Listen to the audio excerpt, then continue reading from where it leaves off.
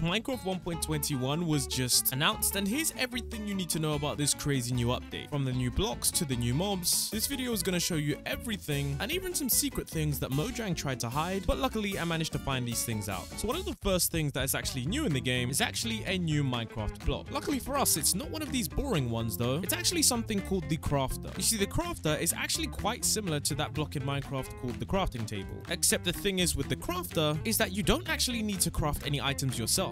You see, this new item from Minecraft actually crafts the item for you. That actually might make a lot of players really lazy, but it opens the world to a whole different realm of possibilities. Now, the crafter actually works when you use either a button, a lever, a redstone signal, or something that simply activates the crafter. Now, of course, with the crafter, you're going to need to make sure you have the materials inside the item, or else it's not going to work. Now, what's crazy is that they didn't actually reveal the crafting recipe for the craft, so we don't know how much materials are going to be going into this item. But from the image of the crafter, we can probably bet that it's definitely using some wood, most likely some stone, and probably most likely some redstone. And if I had to guess, it probably would include some iron too. Now, there was also a bit where they showed these characters running through this bit, and we can see that the crafter auto crafts the armor and applies it to the characters. Then next, we have something that's really cool. Basically, they introduce a new structure, and they call this new structure the trial chambers. Now, what makes this structure so cool is that this is like any other structure we've seen in Minecraft. This is because the trial chambers actually are procedurally generated. If you don't know what that means, it means that every single time you see one of these trial chambers, each one of them is going to be completely unique, which means that you're going to get so much variation in them, and it's highly unlikely you're going to see two of the same ones. Now, of course, with the trial chambers, you do need to be careful, because these trial chambers are actually completely booby-trapped, which means whilst you're trying to grab the nice loot that's in there, you could actually potentially get killed by the dispensers. Now, one last thing you might be wondering is, where on earth do I find these trial chambers? Do I find them in the desert biome? Do I find them in the plains biome? Do I find them in the jungle biome? But in reality, you can find them in any single biome. Now, one thing you also do need to know is that if you're looking for them, you're not going to be able to see them on ground, because these things are completely submerged underground, which means you're going to need to be digging if you want to find them. Now, there's actually something really cool about the trial chambers, and that's because they actually added a ton of new blocks. So some of the new blocks were actually in the background, so we had to pay attention to see what was actually included. Some of the things included was copper doors, copper trapdoors, transparent copper blocks, many different tough blocks, and many different copper block variants, including chiseled copper blocks. Now, not only did we have these amazing new blocks, we also had something that was really cool. We had one of them which was a functional block. So we actually got the new copper bulbs in the game. And these are actually quite similar to redstone lamps in the fact that these things can be turned on and off. Now, what's actually crazy about these copper bulbs is that they actually have a unique feature. Over time, these copper bulbs will actually dim down due to the oxidation of the copper. So if you want to change this and increase the brightness of the bulbs, you could just simply use an axe and strip these off. So it definitely creates an interesting dynamic. So that kind of means structures that don't really get that much attention will actually be dim and fade over time. Now, this is where the trial chambers start to get really interesting. The trial chambers actually have something called a trial spawner, and this is definitely something that you don't want to miss. You see, the trial spawner is actually a Minecraft mob spawner, but this is unlike any kind of mob spawner you've ever seen. You see, this Minecraft mob spawner is arguably much more dangerous, and that's because this Minecraft mob spawner changes depending on how many players there are. So if you're there with your friends, you can be sure you're going to need some armor. The good thing about these trial spawners is that just like a regular mob spawner, a trial spawner only activates when players come close to it. Now, for some additional information, is that the blocks on the floor actually tell you which kind of mob is going to be summoned. In this video, you can see that the packed ice actually means that a stray is going to be summoned. Now, apparently, if slimes start to spawn, you're going to see moss blocks all on the ground. You need to make sure that you don't get overwhelmed, because by the footage that you're seeing on screen, this trial spawner is honestly no joke. These mobs will try to kill you. But there's actually one thing to know about these trial spawners, is that after these mobs do try and kill you and you manage to kill all of them, you actually do get a ton of loot. You can actually see from the footage that these guys get emeralds, and they manage to get some diamonds to pop out of that spawner, which means that these trial chambers are actually pretty worthwhile. And then, of course, that brings us to our next point, which is, of course, the new Minecraft mob. And no, I'm actually not talking about any of the new ones. This is the dangerous mob that Minecraft just announced. Although what's kind of funny about this mob is that it doesn't actually sound dangerous. They've called this mob the Breeze, and it's called the Breeze for one reason. That's because the Breeze shoots air at you. Well, sort of. You see, the interesting thing about the air that it shoots at you is that, weirdly enough, it doesn't even damage you. Well, I mean, it does damage you if it hits you, but that's not likely to happen. You see, when the Breeze mob actually shoots the wind charge, it actually can interact with redstone blocks, and it can actually change the state of the blocks, meaning that if it shoots a bunch of trapdoors, those trapdoors open up.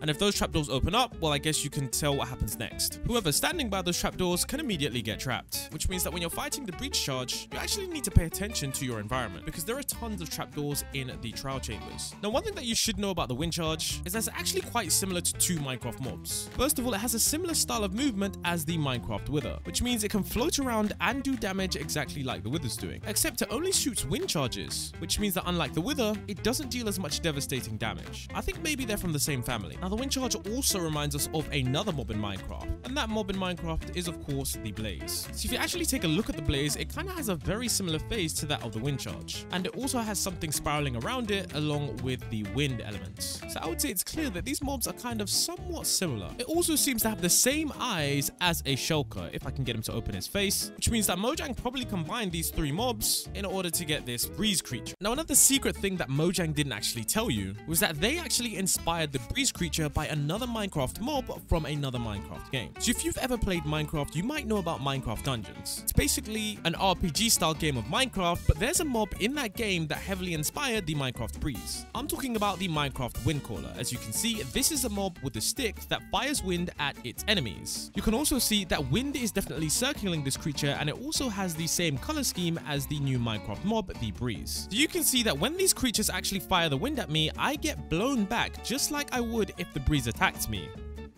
And just like that, you can see that's exactly what the breeze's attacks are going to be like. You don't take that much damage, but when they do hit you directly, you do take damage and you do get moved back. Now we need to talk about the new Minecraft mobs, because the winner, the Armadillo, was just announced. Now luckily for me, I do have access to the Armadillo early, and the Armadillo, although it wasn't everyone's favorite, it's definitely an interesting Minecraft mob. Now some people might think the Armadillo is useless, but it actually serves a really good purpose. First of all, the Armadillo actually spawns in the Savannah biome in Minecraft. Now what's interesting about the Armadillo is that if you start the Armadillo, it actually does curl up into a ball. You see, this is what armadillos do in the real world because their armor can actually protect them from any attackers. So this is what happens if you damage the armadillo. It kind of just looks like something weird. And yeah, I'm not really gonna say what that looks like.